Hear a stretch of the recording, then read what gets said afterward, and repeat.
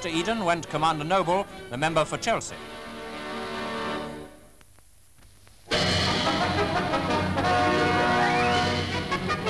Mr. and Mrs. Herbert of Bristol, staggered by their recent £73,000 pools win, have visited a man who won a fortune some years ago.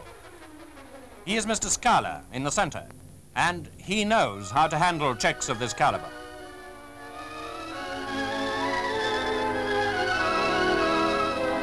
I congratulate you, Mr. Herbert, for winning a pool. Thank you very much, Mr. Scala. I understand you won 300,000 on the Irish sweep a little while back, and I've just won £73,000 on the pools, and I've come to you for a little advice. Good. Now, first of all, don't let it worry you. Give your children a good education, and above all, keep your head. I'll try and do that.